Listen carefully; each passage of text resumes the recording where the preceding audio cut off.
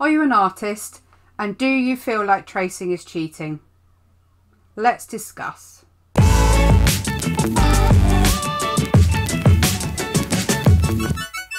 So it's been said to me a few times about how I get my lines down when I do my work. And a lot of the time it varies. If I'm doing commission work or I'm doing extremely detailed work like my watches, I tend to get the lines down through the trace down method. And the reason being is because I need accuracy. It's time saving. Then other times I'll freehand it. So it really does depend on the project I'm doing at the time. Now, before we get into this too deeply, can you pop a comment below with just simply yes or no to what you think? Because I'd like to know your opinions before we get started. And then at the end, I'd like you to go back and let me know if that opinion has changed. So let's do this. So to give you a bit of background, I've been doing serious art now since 2015, and I've always coloured, I've always drawn, I've always traced here and there, and I've always sketched. I did art at school, so ever since I could hold a pencil I've been doing arty things. When I started again in 2015, I was really keen to learn the art of realism, and part of the art of realism or hyperrealism and pet portraits is making sure you get everything down accurately, and that's what I wanted to achieve. Now, before we get into the real main argument of it all, as it does tend to be a bit of an argument, as of course artists and creatives, we're generally passionate people and we can be a bit opinionated and sometimes a bit quick to judge. Look up the word camera obscura. Before we even knew what tracing was, the old masters, the old painters, the old scene masters would use camera obscuras to get their scenes onto their canvas.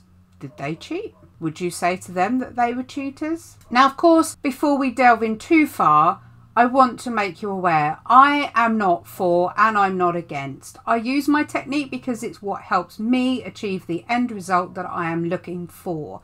If you don't want to use tracing, that's absolutely fine.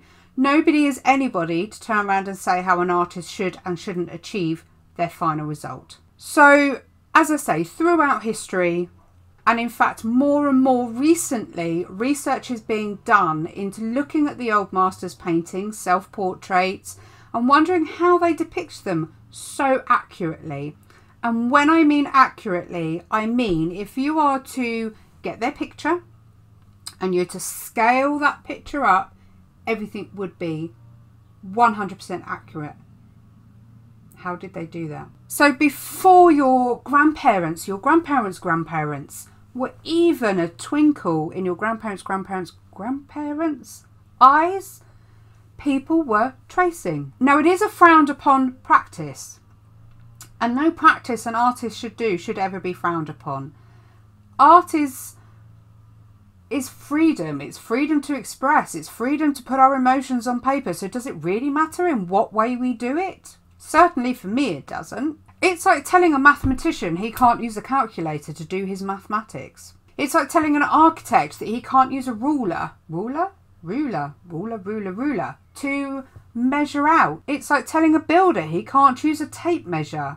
Every person has tools to help them and to speed things up. Now, when you're a portrait artist like myself and you've got several commissions on the go, you do not have time to spend freehanding everything.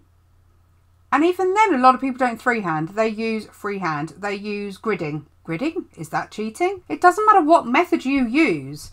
As long as you are happy with the outcome of your drawing, your product, your architect plans, whatever it is you're doing, as long as you're happy with the outcome and your client is happy with the outcome. Now, we learn through observation and we learn through practice, and we can do that any time of the day. You're sitting in front of the telly, you get your sketchbook out and you practice.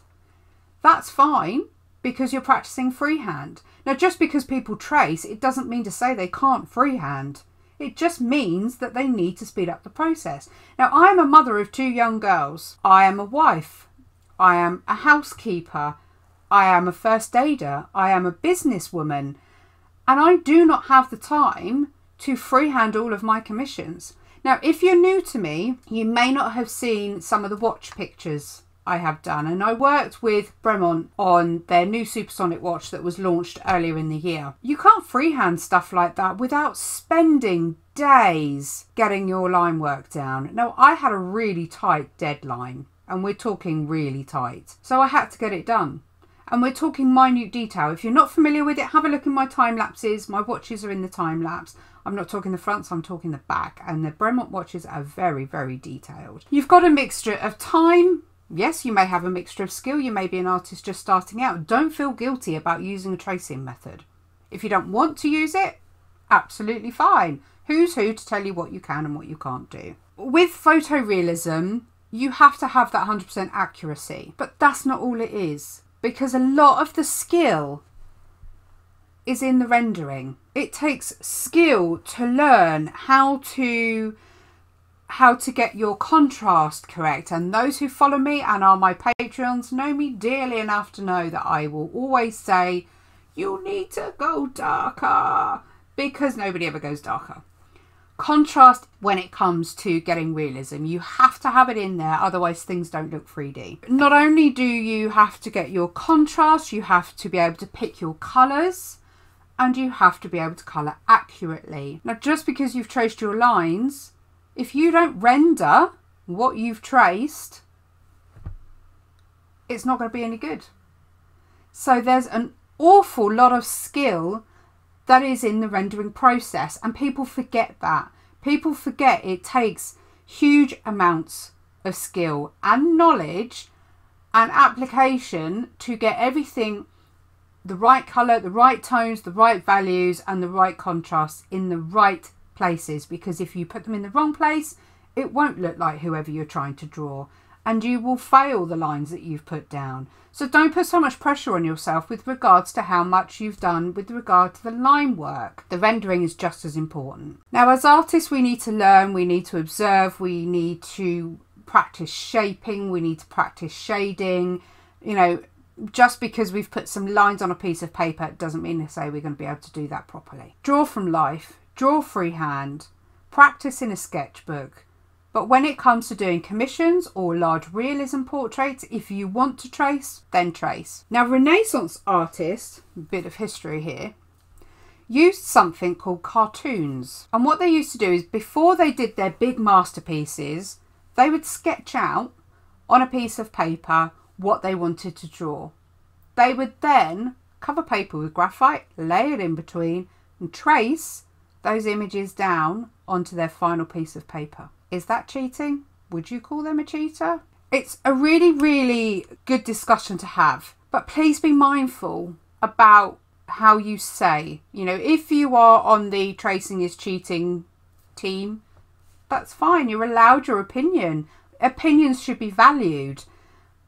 But please just be a bit mindful and maybe a bit sensitive of how you may approach people who are on the team tracing. Every artist has value. Every artist is giving their client something that their client is happy with. What we don't want to do is discourage artists from taking anything further, because those artists, maybe their strengths aren't in the line work, but their strengths are in the rendering. That doesn't make them any less of an artist. That's like turning around and saying to an abstract artist, I don't understand what you've painted.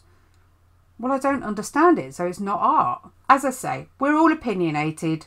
We all have passions, and we all like to say what we think. Please be aware of other people's feelings. Now, it's never really offended me because I am a very translucent person. I have given up a lot of my tips, a lot of my tricks, and a lot of my methods. My Patreons know how much I give away. If you've ever watched my live feeds on Facebook or even on YouTube, you know how much I give away. And if I can make another artist grow in confidence and achieve what they want to achieve and make a business out of it, then I've done something good. And if that means that they need to trace, so be it. I really would love to know your opinions now that I've said my opinion, to see if you've not necessarily had a change of heart, but maybe sit on the fence a little bit more. Again, comment down below. Maybe comment on the fence and see if I've changed your mind just even a teeny weeny bit. It'd be interesting to see, and I'm happy to discuss with you.